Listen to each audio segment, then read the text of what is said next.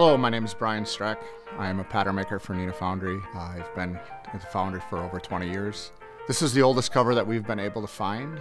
It was located between Riverside Park and Muller Museum. We believe it to be over 100 years old, as we cannot find it in any of our archives or catalogs. It was made by the Allward & Son Foundry, which was on the corner of North Lake Street and Main Street. And there was an 18-year period where we sold castings branded under both the Allward family name and the Neenah Foundry name.